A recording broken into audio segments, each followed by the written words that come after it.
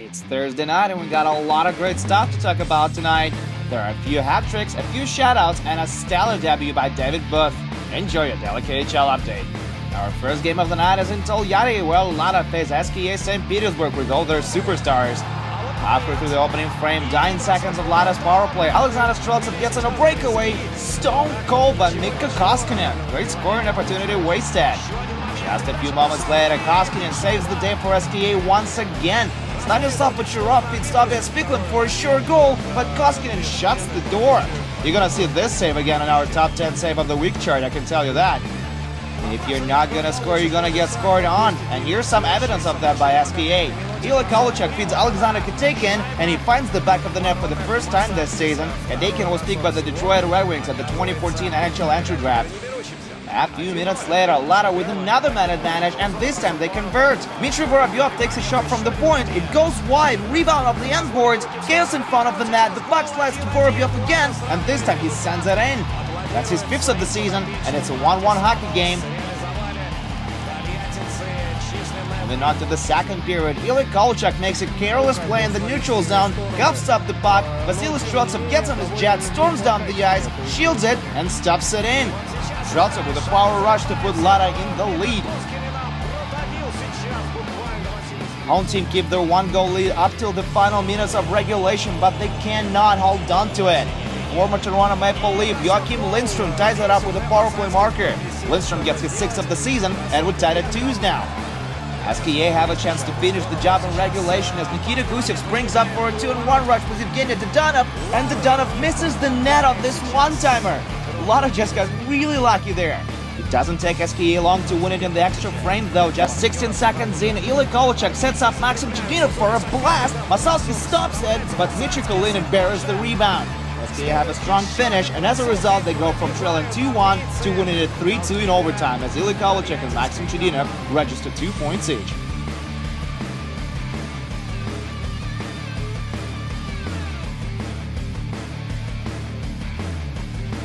Helsinki, Finland is the side of our next game. Jokerit hosts Sochi. Early in the first, Jokerit on the rush. Jesse Jonsson makes a backhand pass to Brandon Kozan, cross-ice pass to Peter Regin, and he does not put it in. Renat Pamashev puts his stick on the puck, and it sails over the net. No worries, Jokerit's dynamic duo get their points a little later. Brandon Kozan goes for a shot, misses the net, and Peter Regin buries the rebound off the boards. Kozan picks up his 23rd assist and 35th point in his 33rd KHL game.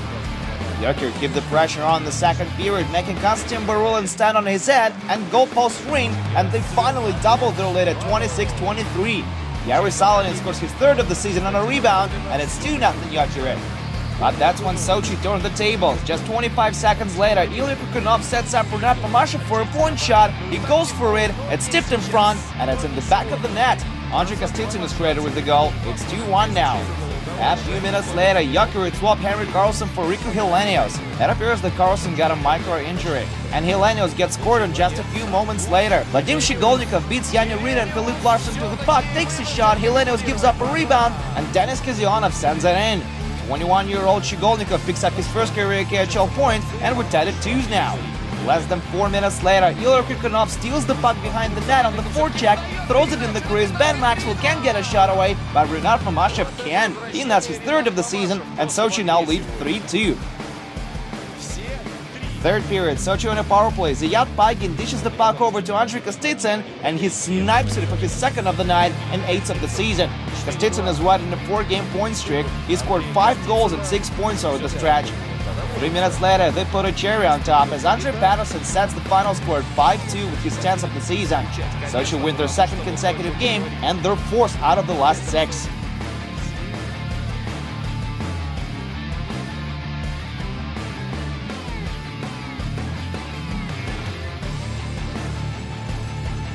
Next on the menu, Akbarsa and Spartak Moscow.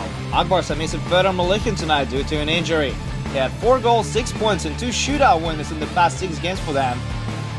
Just 33 seconds into the game, Spartak opened up the scoring. Lukas Radel gets the puck in the slot, and he beats Emil Gariba for his 6th of the season. Later in the period, former Colorado Avalanche defensemen Ryan Wilson and Victor Baldaev dropped the gloves, and they're gonna duke it out. They both light a few good punches, but Baldaev appears to run out of gas pretty soon, and Wilson gives him a couple of extras for the road.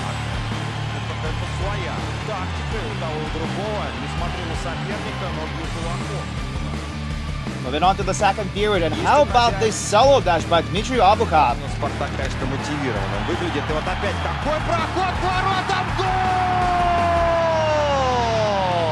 Obukhov scores in his second consecutive game, and this is the one he's going to remember for a long time. 1-1. Shortly after that, Akbars on a power play. Yakov Krylov to Mikhail Vornikov. One-touch pass to Mikhail Glukov to the far post, and Justin Azevedo pot set. They had to review the play, but this tic-tac-toe beauty is going to count. 2-1 Akbars. 4 minutes later, they strike again. Another amazing passing play, and Vladimir Tkachov is there to finish it off.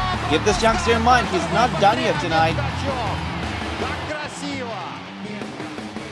Third period now, Akbars set up camp in Spartak's end. Albert Urulin takes a hard shot from the blue line, and Mikhail Vornikov steers it into the net. It's 4-1 Akbars now. 2 minutes later, Vladimir Tkachov sees some opening in the slot, he skates there and stuffs it in for his second of the night. That's his first career multi-goal game, and it comes too easy. Spartak are falling apart. When it rains, it pours. With just 33 seconds left on the clock, Vladimir Tkachov completes his first career KHL hat-trick with a nice tap down low. Props to Yakov Krylov for this amazing slap pass too. Spartak outshoot Akbars 40-26, but they suffer a blowout loss on the road. 6-1 is your final.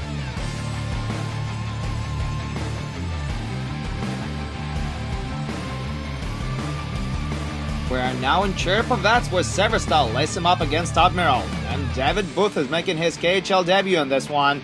And he gets to work early. First shift of the night. Watch out! David Booth levels Nikolai Stasenko. Gotta keep your head up, we got a new sheriff in town. Moments after that, two Admiral defensemen got on an odd-man rush. Oscar Bertulus takes the shot, and the puck trickles into the net. 1-0 Admiral. 3 minutes later, it goes the other way. Evgeny Mons carries the puck on a 2-on-1 rush, beats Dmitry Gorlitsky, and it beats Igor Babkov. Textbook execution, 1-1.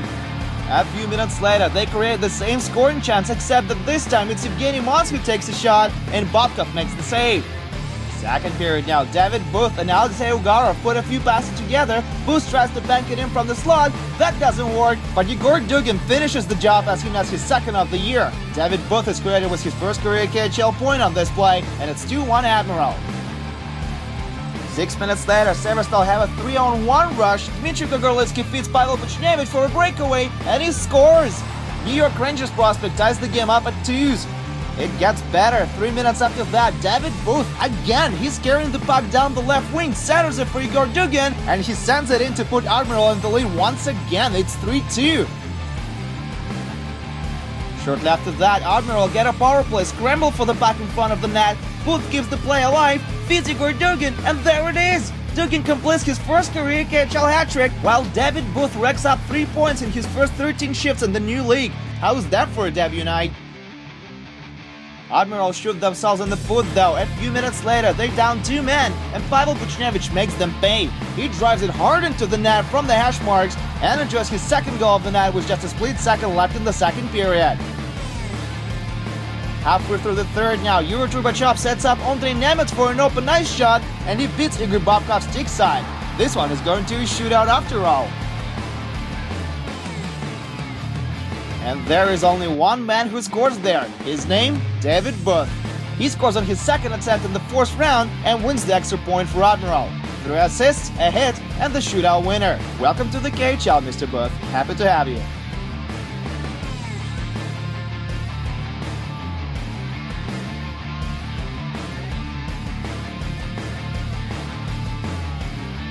Let's head over to magnificent and beautiful Riga, Latvia, where Dynamo Riga meet Lokomotiv tonight. Just over 2 minutes into the game, Kasper Saulaitis drives Vladislav Gavrikov into the boards. Ouch! Former captain of junior team Russia goes into the boards head first, and Saulaitis gets a game misconduct for that. Gavrikov missed a few shifts, but still played over 18 minutes in this one. And soon power play and Loko get on the board. Stefan Kronwall takes a shot through the screen and hits Denis Misalov in front and squeaks into the net. Misalov is credited with his fourth goal in the past 4 games, and it's 1-0 Lokomotiv. Second period now, Lokomotiv's forced line is out there, and Alexander Polunin roofs it past Jakub Sedlacek to make it 2-0. Winnipeg Jets prospect Pavel Kraskovsky picks up an assist on the play. This entire line may very well end up going to play for Team Russia at the upcoming World Juniors next month.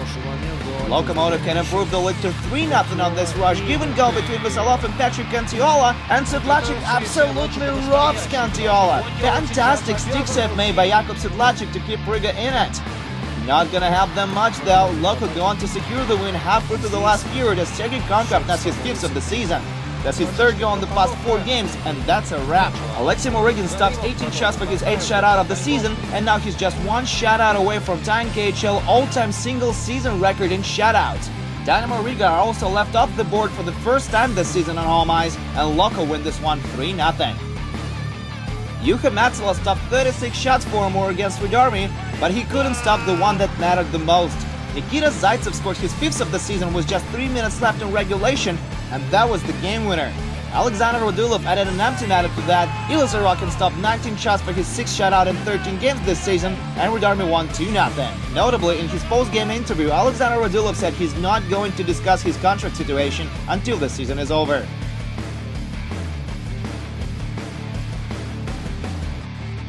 And that's all we've got for you tonight. Check back with us tomorrow for we'll have 4 more games for you to enjoy. I sure hope you enjoyed this highlight pack. My name is Andrea Sachenko. Thank you guys so much for watching, and I'll see you Friday.